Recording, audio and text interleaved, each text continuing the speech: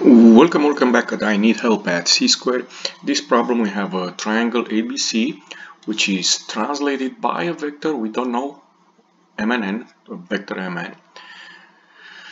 The vertex A prime of the image is at -1 and 0. So this guy A is gonna be moved right here to -1 and 0.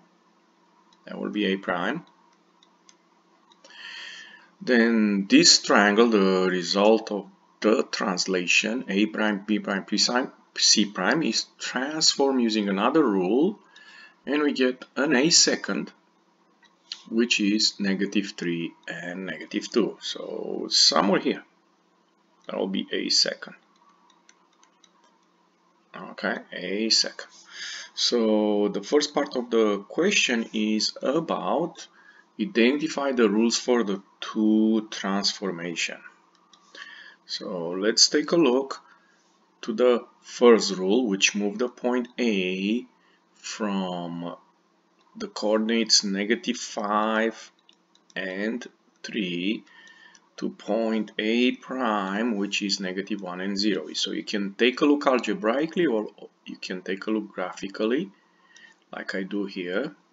And that tells us 1, 2, 3, 4 units right, and 1, 2, 3 units down. So basically the first transformation will be x, y becomes x, we're gonna move it right, plus 4, and y minus 3 because we move down. This is the first transformation, which goes from ABC to A prime, B prime.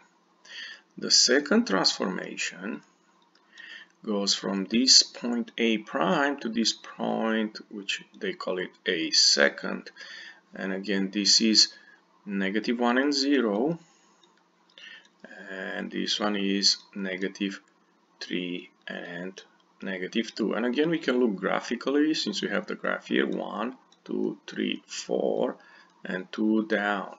So we have x, y, and again we have x plus 4, and let me erase the parentheses here, and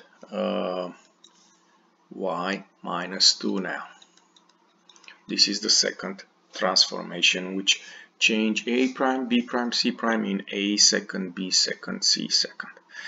And now this is part A, and part B we are asked if it's possible to have a unique transformation from ABC, triangle ABC, to triangle A prime, B prime, C prime. Is it possible to do one transformation to go from here to here? And you notice I already show you that unique transformation. You can count on the graph 1, 2, 3, 4, 5, 6, 7, 8. So we're gonna have xy becomes 8 right, so that means x plus 8, and 1, 2, 3, 4, 5 down, y minus 5. Of course, you can take a look and get this rule by looking to these two rules, and 4 plus 4 is 8, and -3 plus -2 or -3 minus 2 is going to give you this -5. So it can be done algebraically also. If you enjoyed this video, don't forget to click the like button and come back on C-Square for more help. Thank you.